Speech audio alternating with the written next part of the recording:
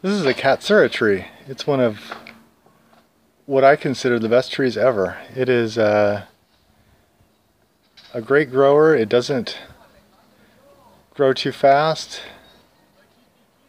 Beautiful form, kind of a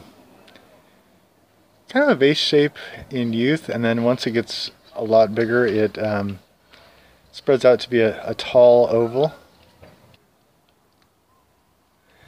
The leaves look kind of like they resemble a redbud, hence the scientific name Cercidiphyllum. Redbud is Cercis.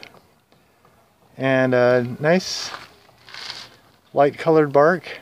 One of the neatest features of this tree is in the fall when they turn color. They turn a kind of a marbled green, reddish, yellowish color all within the same leaf.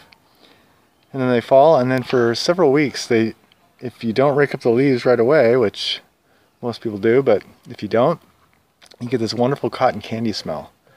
It's just amazing. It smells so good. We walk past this tree all the time in the fall, and it's just a joy to savor the scent. Anyway, one of my all-time favorites. I think I mentioned this before, but it doesn't get too large. The biggest tree I think I've ever seen is quite old. It must be at least 50 years old. And it's only about maybe 30 to 40 feet tall here. And I know in other places they don't get quite as tall. It's just a wonderful tree. Consider this if you want light shade. It doesn't cast a deep shade. And it's just a real pleasing light green.